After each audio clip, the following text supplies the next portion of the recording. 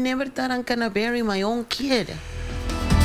A Valley father is gunned down in the street. Now his family is turning to 13 Action News in hopes of getting justice. This as we're seeing video of the victim hours before he was killed. 13 Action News reporter Mahsa Saeidi is live from near MLK and Lake Mead with an interview you'll see only on 13 Action News. Mahsa.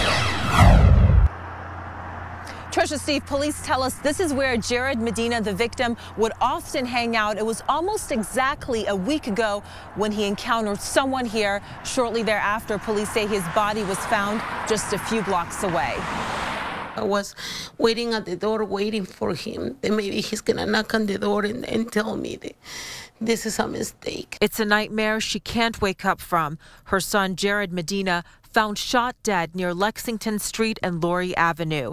Tonight, police turning to you for help, releasing this surveillance video of Jared hours before his death early Thursday morning. Any idea why this could have happened? I really don't have any idea. I wish I can have the idea. Only I know that he wanted to go and visit his girlfriend. Detectives believe the 24-year-old got into a fight with someone before he was killed. That fight happening between 1 and 3 a.m. near MLK and Lake Mead. Here's a picture of the type of hoodie Jared was wearing that night. I haven't seen him because I don't have the guts to see him.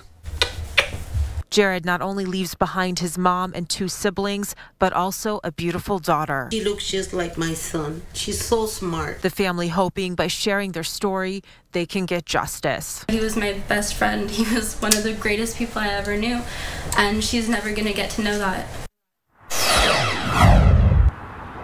So you saw Jared's face, you saw the hoodie that police say he was wearing. Now, police want to know, did you see him that night? Either witnessed the fight here near Lake Mead and MLK, or witnessed his body on the sidewalk afterwards. If you have any information, you can contact Crime Stoppers, and as always, it can be anonymous. Reporting live, Mahsa Saeidi, 13 Action News.